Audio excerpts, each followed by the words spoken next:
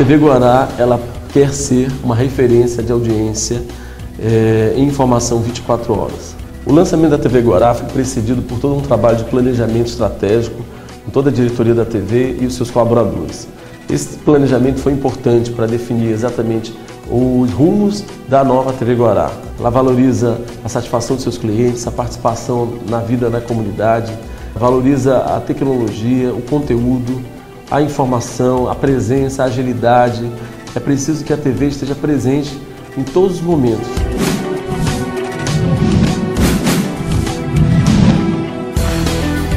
O diferencial da TV Guará vai ser a prioridade para o jornalismo.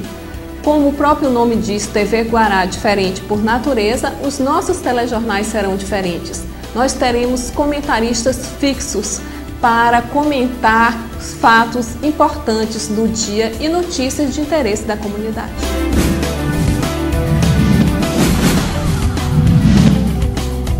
A gente quis buscar ícones do Maranhão que fossem únicos e que gerassem uma identidade com o nosso estado.